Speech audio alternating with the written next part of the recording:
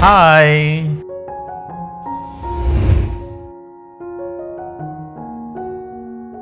Hi, my name is Dr. Hemanth Kaukuntla and I am a cardiothoracic surgeon working at Century Hospital, Road number 12, Banjara Hills, Hyderabad. Today, we will talk a little about ECMO or extracorporeal membrane oxygenator. ECMO is a machine which can be used if somebody's lungs or heart is failing. It is, in short, a temporary artificial lung or a temporary artificial heart and lung. You might have heard about patients with swine flu. You might have heard that some of these patients become very critical and their lungs stop functioning. These are the group of patients who might benefit from ECMO treatment.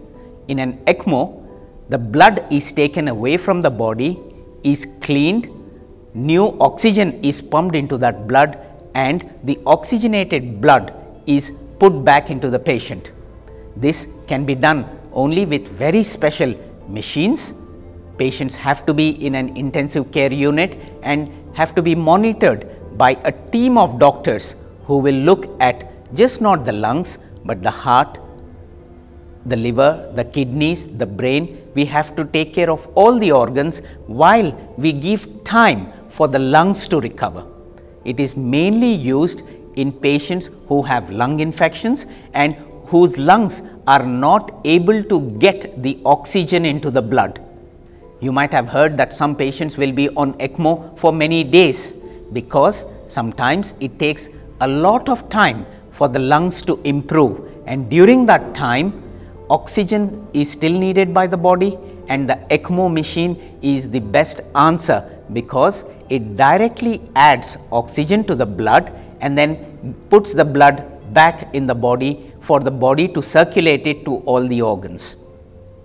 If ECMO is used in the correct patients, the recovery of the lungs is almost certain.